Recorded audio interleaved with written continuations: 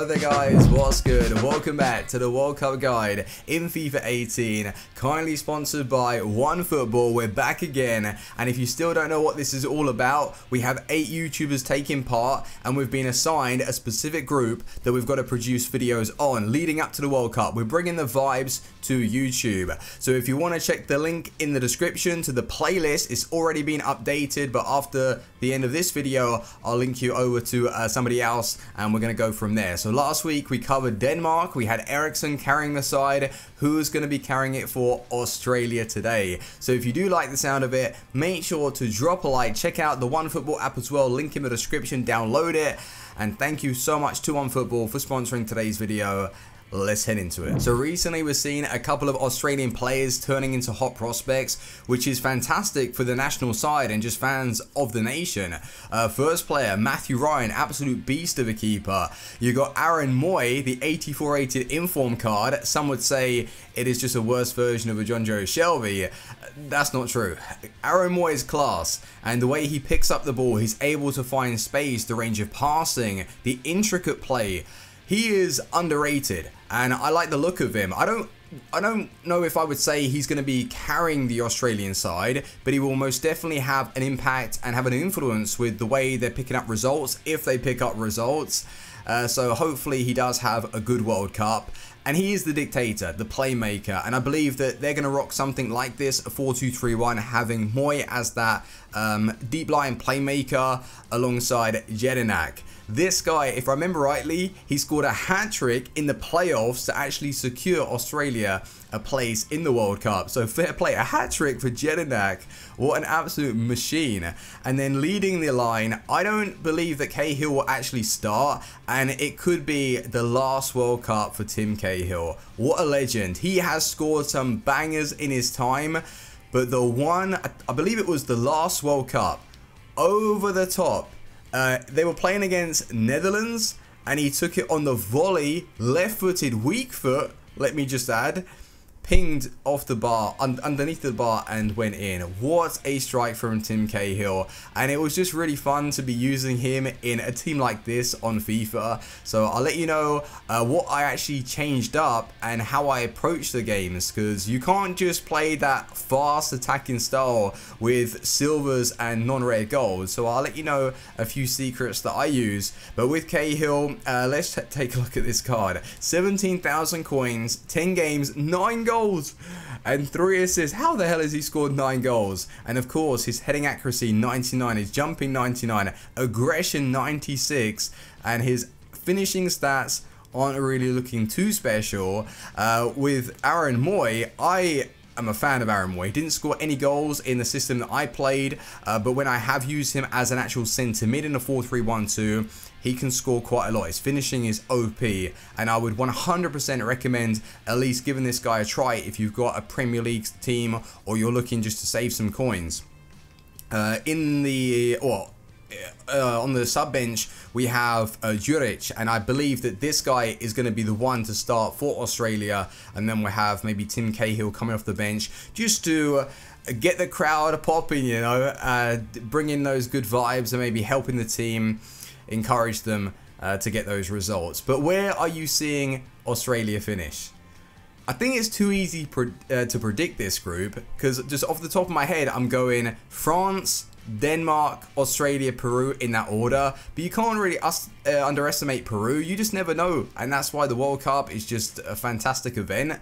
But if you are a fan of Australia, let me know how they're going to do. Would you set them up like this? Any players that I've missed, please do drop it in the comment section. But we've got to go and find out how they played, which players stepped up to carry this Australian team. Let's hit the pitch. So the first couple of games that I played with this team, I was taking that same approach, just like I would with my mega side, trying to get those individual players to turn up, carry the side, using skills to drop past players and just beat past opponents. And it just doesn't work like that, because there isn't really an individual player to take control. So everything's stripped back, and you have to really play football. You got to work the chances, and it's difficult. And that just opened up my eyes to the fact that when I am using my mega teams and stuff, I've fallen into a bad habit, And because those players are just that good, I don't have to be playing at that top tier level. Whereas with this team, if I play bad, I'm going to get absolutely smashed and demolished. So it just really helped me find out what I was doing with my Mega side. And of course, when I go back to that and I have those individual players that just can create moments of magic, yes, that is a bonus of having a fantastic card. But what I was doing with this team was really working the play, playing it back, playing it over to the wings. And weirdly enough, I actually had a lot of enjoyment using a team like this, just because it was different, it was something fresh, and I was playing actual football instead of like trying to go on skill runs and just do stuff that I find enjoyable, but it's not really the way that you should be playing this game. You should be trying to pass it around and switch the play, frustrate your opponents, and it really did work. So which players stepped up for Australia? It was all about Tim Cahill. Now I thought that Aaron Moy was going to be able to like overlap and get some goals, and he was in good positions, but I was just trying to play it simple. I didn't want to just focus on one guy because it was hard enough as it is. So I was just working the play with everyone. There wasn't really a standout player. They worked as a team, they stepped up, and then Tim Cahill was the man just to put the balls in the back of the net. It wasn't necessarily the fact that Cahill was better than the rest, it was just they worked together, they hit it up top to the striker, and Cahill finished it. But some of the goals actually that I scored with him, like what are these? Took it around an opponent, I wasn't even looking at the goal, smacked it, went top bins. Another one, the power, the sheer power from this Cahill card for a 78 rated inform. He has some ridiculous finishing. So I've got to give it that. I've got to give it to him. He has a good ability on the ball. Well, good enough. Not fantastic, but he can turn. His pace would have been nice if it was a little bit better. But it was all about that finish. A vicious, ferocious shot. And it was just flying top of the net. Top bins all the time. So I would say, yeah, Cahill was fantastic. There was one goal from Rogic. And I'm going to be taking this into my main game. Just by using a team like this and messing around, I've now discovered kind of an overpowered skill to use around the edge of the box, and I don't think I've seen anyone do it this year.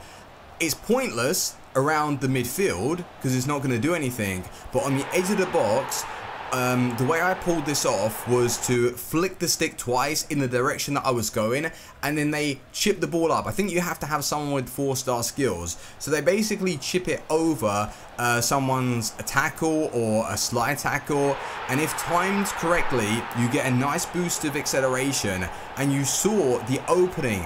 I got that boost, it went over the tackle because your opponent's going to go in with a stand challenge, and if you time it right, it's just going to go over the top and you're basically guaranteed a chance. So I'm going to try and implement that into my main game and see what I can do with it. So I'll test it out later tonight. Possibly it was just a lucky goal, but it still looks sick, and I want to try and test it out and learn it a little bit more. So that is going to be it from me.